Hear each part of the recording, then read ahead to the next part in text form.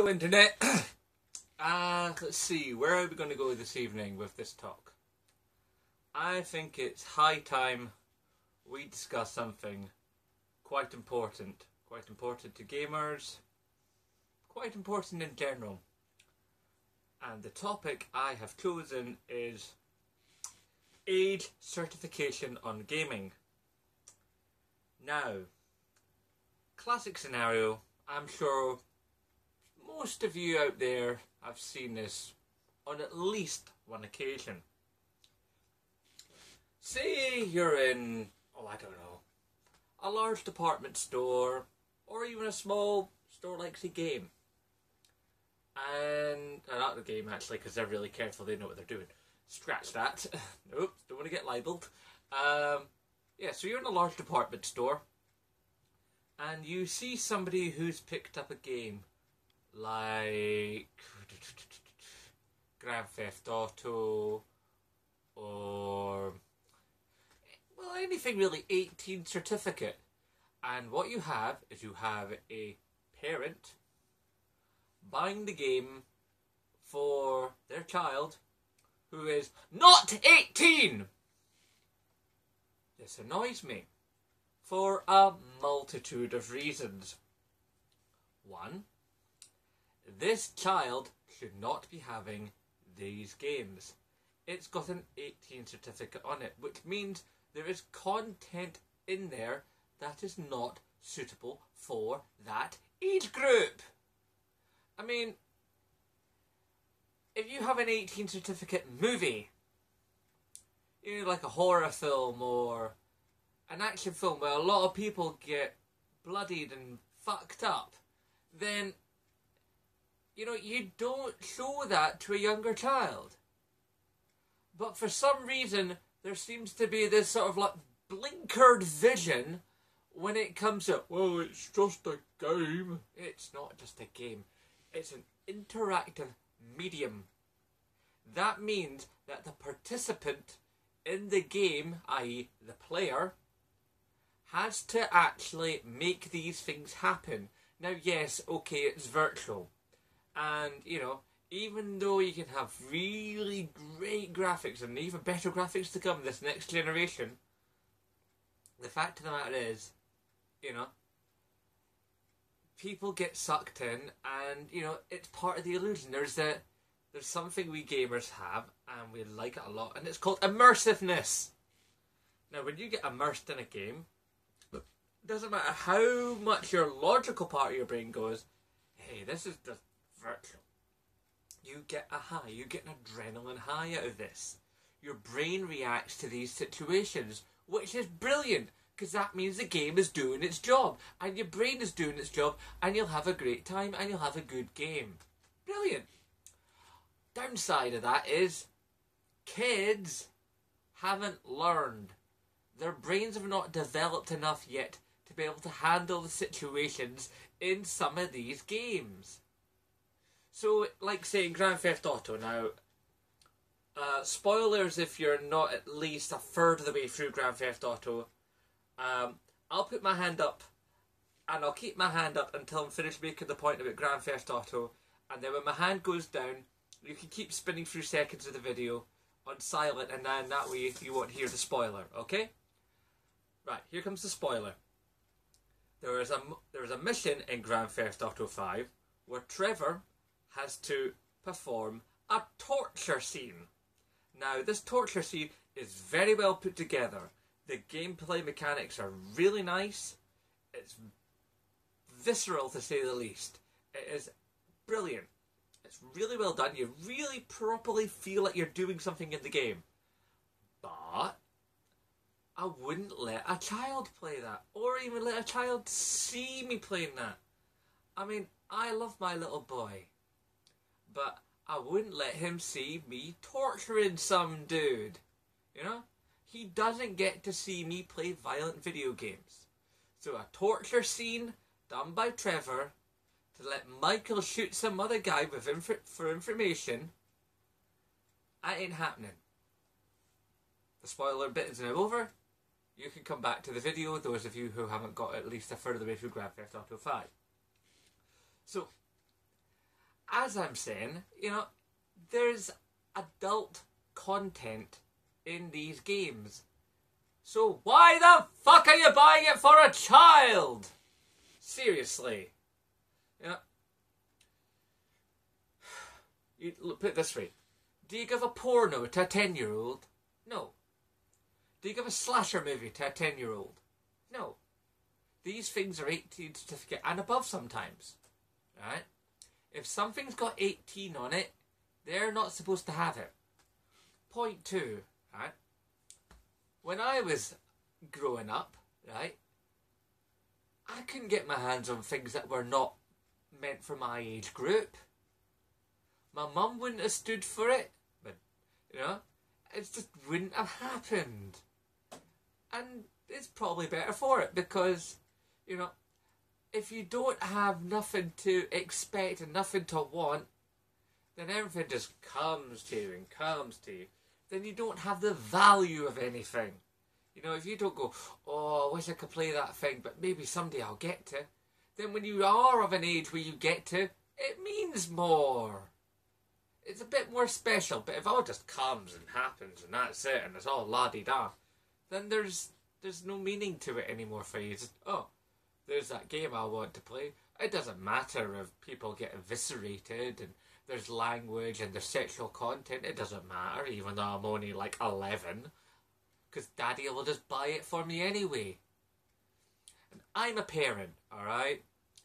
And I'm not saying I'm the Lord of Parents and I know everything, but the fact of the matter is, I have a child that's nearly 4 years old. I love him dearly. But I wouldn't let him watch me play a violent video game, let alone play one himself, until he's of the age that's on the box. When he's 18, if he wants to play, I don't know, whatever it is then, like Grand Theft Auto 12, then more power to the dude, That's if they still have games consoles. I mean, if some of you might have read my tweets and stuff and you know my thoughts on this and what I've said in the PlayStation blog, but I'll leave that for another video. If there are still games consoles and there's still Grand Theft Autos or whatever games exist at that point, if they have content that is meant for somebody 18 and above, then that's who you sell it to. Now, all the companies that make these games and sell these games and market these games understand this and they work within the law. But some people seem to think they're above the law. Well, I'm buying this game. I'm buying this game for my kid because my kid pesters me for it and he wants it. That's... make my brain hurt, people. Come on. Show a bit of common sense. I mean, children only get to be children so long. And these last sort of 10, 15 years, there has been a marked decline in kids just getting to be kids. I mean, just let a child be a child, You only get one shot at life. You get one go round, Let kids be kids, let teenagers be teenagers, let 20 people be 20s, 30s, 40s, whatever.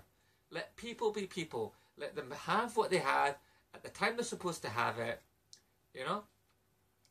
Don't try... I mean, our media is forever over-sexualising everything. I mean, no wonder you look at wee lasses wearing makeup, trying to be like the singing, skinny pop starlet on some cruddy reality show because they think that's what they're supposed to do. No, if you're an 8-year-old girl, you're meant to be playing as an 8-year-old, regardless of sex, If a little girl wants to play with trucks or wants to play with dolls, same for a little boy. If a little boy wants to play with dolls or play with trucks, fine, let them. It's about growing up. It's about experiencing. It's about becoming an individual. Right? But, obviously a parent has to make a decision. If, say, your child, you have a kid who's maybe 16 and is quite adult and the reproach for a 16-year-old, right? and they really want to play Grand Theft Auto, and you've discussed it with them, and they understand a lot of the concepts within the game, a lot of the adult manner, including the language. I mean, let's face it, in Grand Theft Auto 5 and a few other games, especially Grand Theft, they drop a lot of MFs and quite a lot of N-bombs, okay? But these N-bombs and MFs, they're in a context, okay? They're in a character-driven social box that is for that experience. When we're talking about gang-related areas in a mocked-up version of Los Angeles, okay? This kind of language goes on in real life in these sorts of places. So the game is portraying that in a relatively accurate fashion, as much as it can do, to still get past the censors and so on. But anyway, so you have a 16-year-old kid, and he wants to play it. If he wants to play it, then quite frankly, you parents and me, if my boy got to 16 and there was a game like that, then what you do is you play it with them, or you're there at least while he's playing it.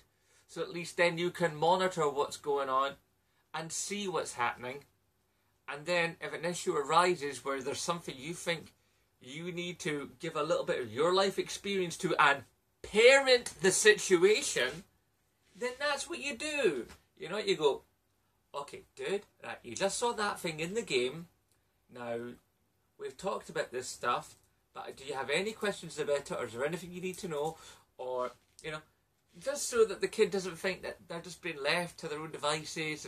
But on the same hand, you don't want to, overpower the kid. You don't want to be going well, I'm going to be here while you play this game, and you will have no fun because I am watching the game. No. Parenting. It's not just a concept or a word. It's part of your life. When you create another life, you have something you have to look after. Your child. Your child is important, okay? Your child is going to grow up to be a part of society. Society is important because society is all of us, right? Not just gamers, everybody, okay? So we have to look after each other, right? We look after each other by looking after our kids. Our kids grow up and they look after each other, and everybody looks after each other. We all need to have each other's backs in this world because this world is fucked up, right? So, in a nutshell, right? If you're going to buy games, make responsible decisions! Okay? That's all I'm asking. If it's an 18-year-old game and you have a 12-year-old kid, just don't go there. Okay? Don't give the newspapers another reason to go, computer games are corrupting our youth, Because they never say that about films, because films are an established media. Films have been going for a really, really long time, right? Theatre's been going a really, really long time. All these mediums have had and will have and continue to have explicit material in them. Video games are following suit. They're an entertainment medium just like these are. The only difference is gaming is an interactive medium. That means you control the game, you control the action. Sometimes, you have to control the action in a prescribed manner to move the narrative forward. Okay? But that is the whole point. It's interactive. It's you moving it forward. So that's what makes it different, okay? Whew. Right, rant over. Anyway, this is Zenbloke with my usual signing off. Aye. Nay bother. Catch you next time, guys.